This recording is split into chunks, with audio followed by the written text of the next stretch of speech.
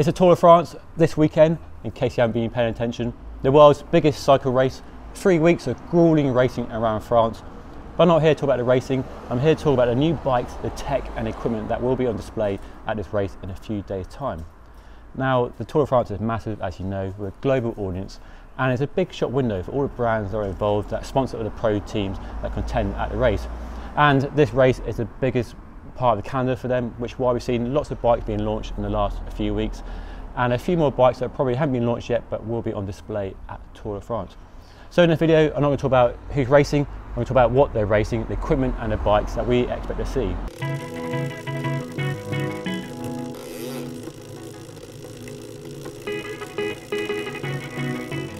We've been having a chat in the office about some of the bikes and equipment we expect to see and some of the rumours we've heard about new stuff we haven't seen but we might see at Tour de France. So this video is a quick preview of what we expect to see and what we might see if the rumours are true. Let's start with 3 bikes we know will be at the race because we've been to the launches for these new bikes in the last few weeks. First up is a brand new Cannondale Super 6 Evo. All new bike, radical new appearance, more aero, stiffer and comfy than the previous version, with wide tyres and designed with maximum integration with a new handlebar and stem to route the cables inside for cleaner lines and lower drag. It's also available with disc brakes, but a choice of rim brakes, so it'll be really interesting to see if the team EF Education first go for disc brakes or rim brakes, so that will be an interesting one to watch out for. They also have the System 6 Aero bike, which is only available with disc brakes, which they have been racing on this year, but the team haven't fully committed to disc brakes, so we'll be looking out for that one for sure. Next up is a really exciting bike. I've not seen it in the flesh, I've just read the press release. It's a brand new Scott Addict RC. Now, like Cannondale before them, Scott has taken their lightweight race bike and given it a bit of an aero makeover, maintaining that low weight it's known for, increasing the stiffness, increasing the aerodynamics, and designing an all-new handlebar and stem which integrates all the cables inside. Even mechanical gears can be routed inside the new handlebar and stem. It's a really good looking bike, I can't wait to see it in the flesh. And interestingly, it's only available with disc brakes. So does that mean Simon Yates and Adam Yates will be racing the Tour de France on disc brakes for the first time? Well, it remains to be seen. I'll be having a closer look at their bikes when they prepare for the race in a couple of days' time, so stay tuned for that one. The other new bike that we know will definitely be raced at the Tour de France, because Matt went all the way to Italy to ride it, is a brand new Villiers Zero SLR. Now, like the Addict RC and the Super 6 Evo, this is the Italian company's lightweight race bike with low weight and high stiffness key priorities, but it's now updated with disc brakes only, there's no rim brake option, and they've got a brand new integrated handlebar and stem to keep all the cables and hoses inside the handlebar and stem for clean lines and lower drag. Now, that integration and that focus on disc brakes are 2 key trends that we're seeing emerging from the bike launches we've seen this year, and we'll be paying closer attention to at Tour de France. Those are 3 bikes we definitely know are coming, but there are a few more we might be seeing thanks hopefully to the UCI's list of approved equipment. Now, basically, if you're a bike manufacturer sponsoring a World Tour team, you have to get the UCI to approve your bike. All to do with safety, get a little sticker on a seat tube that says the bike being certified by the UCI. And on that list, we can see there's a brand new Ridley Helium SLX disc, new Eddie Merckx 525 with or without disc brakes, and a brand new Cube Lightning. So we'll be going to those teams that ride the bikes to see what new bikes they indeed do have on offer. What else can we expect to see? Well, one brand that definitely stands out is Canyon. They launched the Air Road in 2014 at the Tour de France in Yorkshire. Then they launched the Ultimate in 2015. And they've both been updated with disc brakes since then, but both bikes are still starting to show their age. Most bike brands work to a 3-year model cycle for each bike. So all at development time, 3 years on the shelf, and then they release a new bike, better, lighter, stiffer, and you know the drill. So will we see a new bike from Canyon? We've asked them, they've not said anything. So we'll be definitely paying attention to Katusha and Movistar, the 2 teams that ride Canyon bikes, and seeing if they do indeed have any prototypes on offer. We usually see prototypes being raced before the Tour de France because pros like to get plenty of miles in on the bike and race miles on the bike before they put it through the ultimate test, which is the Tour de France. Because the Tour de France is such a big race, it's so important.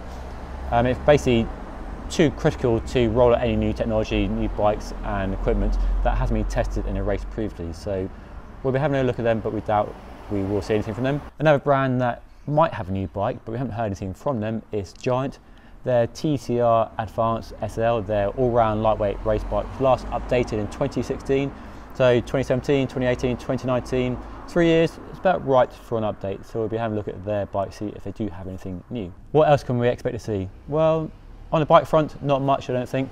Pinarello launched a Dogma F12 earlier this year with disc brakes or rim brakes, but Team Sky and now Team Ineos have shown no interest in disc brakes, so we expect the team to be on rim brakes. They have the Dogma F12 X-Lite for the mountain stages, which is a lighter weight version with a crazy £6,000 price tag for the frame set. Merida haven't suggested anything new coming from them. Neither have Bianchi. Trek launched a Madone SLR disc last year, and I reviewed it just recently. You see a link to that in the top corner there. Who else is there? I think that's everyone really. Well, not everyone, but those are all the big hitters we're expecting to see. So we'll be checking out all their bikes at the team hotel to see if there is anything new. I'll probably be totally wrong when we go to Tour de France, see loads of new bikes that I haven't even mentioned in this video. Moving on from bikes, a few other things to talk about. Disc brakes will be very popular this year, and it'd be really interesting to see whether we're at a tipping point where more than half of the peloton are on disc brakes, or whether rim brakes are still dominant. So we'll be looking at, we'll do a head count actually, or rim brake count, or disc brake count, to see how many teams and riders are on disc brakes versus rim brakes, and see where the balance lies. There are some teams like Quick Step and Trek and Katusha are fully committed to disc brakes. I mean, Quick Step have had 46 victories this year going to Tour de France, all on disc brakes as well. The other big trend this year from the new bikes we've seen is integration, which is basically a stem and handlebar designed to route all the cables and hoses inside for cleaner looks and lower drag. And that seems to be a real trend with some of the new bikes we are seeing, not just on aero bikes where it has been previously a key technology, but also on bikes that are designed to be lightweight, like the Super 6 Evo and the Addict RC as well. And we're really seeing a development of previously lightweight only bikes be given an aerodynamic makeover without sacrificing that low weight, and really pushing closer to the benefits of an all-out aero bike but maintaining that low weight, because aero bikes are notoriously heavier than a all-round lightweight race bike.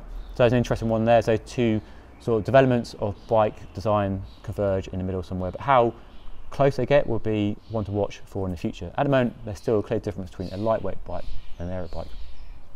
Now, the technology that we've been talking about for many years here at road.cc and banging on about every time we go to Tour de France is tubeless. Will this be the year of the tubeless tyre? Well, probably not, because we've been wrong every year we said it. The tubular tyre, the tyre glued to the rim, is still king in the pro peloton for the main reason that if you have a flat, the tyre can stay attached to the rim, so you can ride further until you get a support vehicle. On the group set front, it's a clear case of domination for Shimano, with most teams on Shimano Dura-Race Di2 11 speed, two teams on SRAM Red ETAP Access 12 speed, and a couple of teams on Campagnolo Super Record EPS 12 speed. So a couple of teams on 12 speed and most on 11 speed. So it must be a nightmare for the neutral service, which is provided by Mavic with the signature yellow cars, motorbikes and spare bikes. So we might go and try and have a look at those and see what cassettes they have on the back of those spare bikes and wheels, and whether they get up for 12 speed as well as 11 speed. Most teams are still running 2x with a front mech and a double chain set, and either 11 or 12 speed cassette at the back. Pretty standard 53-39 in most cases, apart from SRAM, who have the smaller chain set offerings now with 12 speed. But a few of the SRAM sponsored riders, mainly the Trek sponsored riders, have been using or dabbling with 1x this year with various levels of success. So will they be using 1x this year? Will any riders be brave enough to try a 1x at the Tour de France? Well, we'll try and find out. We'll go and check out the bikes and seeing if they're on 1x and what the SRAM guys are using in general. That's it for our Tour de France 2019 tech preview. If you've got any questions, any requests, do put them in the comment section below. We do read all the comments, so get down there and put any requests for bikes you want us to see or teams you want us to check out down there. Also, make sure you check out our road.cc website, where there'll be daily reports from the race with our live blog. Also, check out our social media at Instagram and Twitter. I'll put those links in the description below. Make sure you also subscribe to our channel here on YouTube as well, so you don't miss any future videos from the Tour de France in the coming days and weeks as well. Hit the like button if you enjoy watching the video as well, it means a lot to us. But that's all for now. Thank you so much for watching. I'll see you again next time.